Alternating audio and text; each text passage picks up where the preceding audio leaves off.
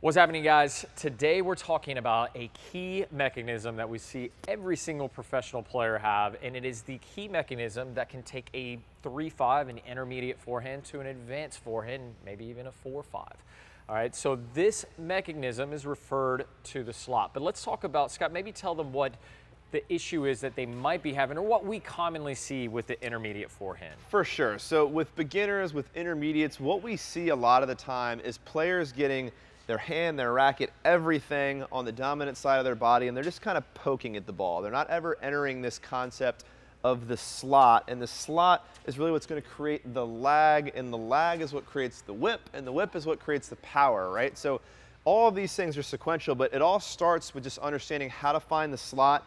And I think really the myth buster is you're actually swinging away from the ball. You're not swinging directly at the ball, and that's what we're seeing with beginner and intermediate players. Yeah, and I think it's the idea is that we see the ball, we line up to hit the ball, and the racket ends up moving in the direction of the ball. But if you really watch, we'll take a look at Scott's forehand here. Watch the orientation of the butt cap. So as he gets ready to hit, let's do that one time, slow, slow, slow, slow, right there.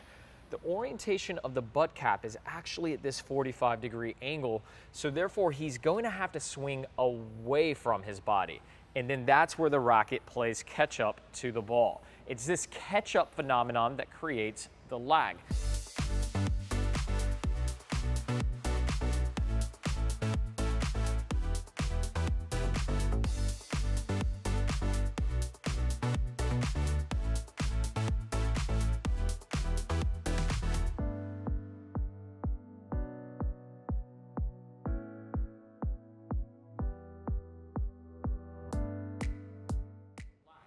Now, a lot of you at home, you might be thinking, well, I've worked on this. It's really difficult. My coach tells me to use the legs, kinetic chains through the legs. I can't get it to lag. Just can't feel it.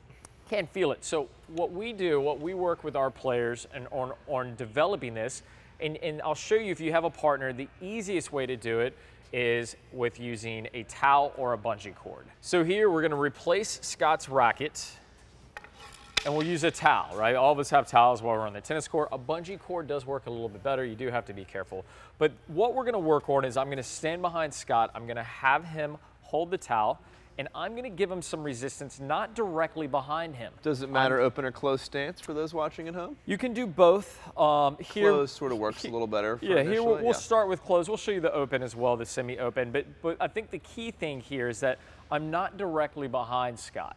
I'm working slightly behind him because I want his hand in that position where the butt cap is at 45 degrees we were talking about, exactly. So now, in order for him to pull this away from me, he's going to have to use his legs. The legs will fire the hips, and then it'll go all the way. Yep. Yep. And we'll let it go. And so now that we've got the orientation of where the racket would be slightly behind him, and to differentiate, I'm not talking about his whole hand being behind him. We don't want that, then the swing's getting too big. It's just the racket laying back. But as I hold the towel now, Scott will have to fire through the legs, fire the hip, and I'm gonna just release when I feel tension at its max. So again, and he comes through. Now, if you don't have a buddy to work on this, what you can also do is take an elastic band, you know, the real thin ones that you can use in PT, and tie it to the tip of your racket and then anchor it. All right, I know there's not a lot of tools that are teaching the lag, right? That's a great business idea. If somebody wants to invent this tool, it'd probably be helpful. But especially like a chain link fence, right? Like if you're on the court and you can tie the bungee to the court and actually work on this firing mechanism. You can do this in your garage, tie it to your doorknob. That's true. Yeah. 100, yeah, there you go. Perfect, right? So this is the best way to learn how to use the legs and how to coil and uncoil using the lag. For sure. And guys, you'll feel this finally from your lower body in your legs and hips. I think a lot of times when we're trying to learn this, the culprit is we just can't feel. We hear it, but we just never understand what correct feels like. So even though this is a dead ball drill, you're not even hitting, you're finally going to feel what it's like to activate your legs and your hips to create that lag. Yep. All right, guys, so get out there, give this a go. Remember, keep your hand loose. That's a big piece. We really hope you enjoyed it. If you did, throw in the comments, give us some feedback, share with a buddy that this could help. We'll see you next time. See you guys. Take care.